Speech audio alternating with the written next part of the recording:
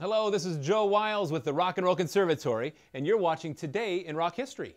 Today is September 4th, and on this day in 1969, the film Easy Rider, starring Jack Nicholson, Peter Fonda, and Dennis Hopper, opened at the Classic in London, and that's pretty rock and roll. And in honor of the debut of Easy Rider, we're going to learn the title track, Born to be Wild by Steppenwolf. Let's take a look.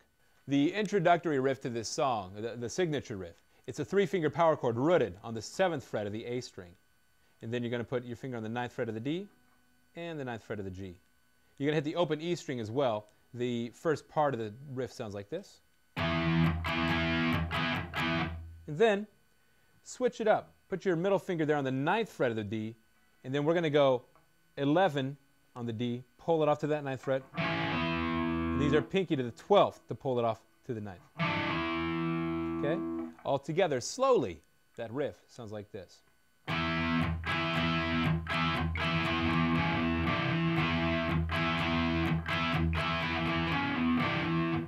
Nothing to it. All right, bust out your cowbells and join us tomorrow. We're going to talk about the cult. I'll see you then.